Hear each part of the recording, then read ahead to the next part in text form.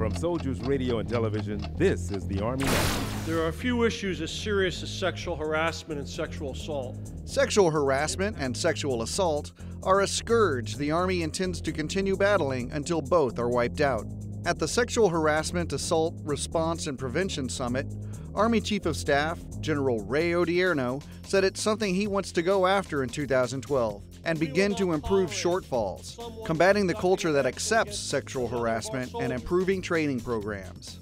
And we also have to continue to work at our ability to investigate and then prosecute those who conduct sexual assault, sexual harassment. Odierno says he wants to eliminate what he calls the bystander mentality, those who watch and don't intervene in a harassment scenario. In our profession, behavior such as those who conduct sexual assault, sexual harassment will not be tolerated. That's the Army Now.